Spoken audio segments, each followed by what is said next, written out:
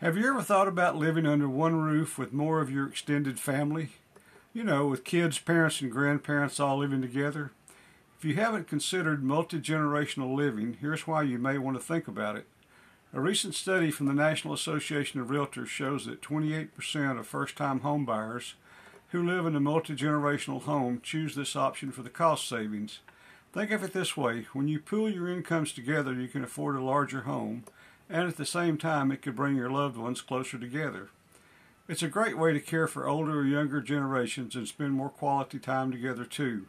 There are endless reasons to choose a multi-generational home, and it may be just the creative solution you need to reach your home ownership goals this year. Multi-generational living is on the rise in the United States, so if you're in the market for a home on the New Hampshire Seacoast or southern Maine, we're here to help you decide if this may be an option for you. Let's connect and explore what's available in our market. This is Jim Lee and Ann Cummins of the RE/MAX Shoreline. Thank you for watching, and before you go, please hit the like button and subscribe to our channel. Have a great day.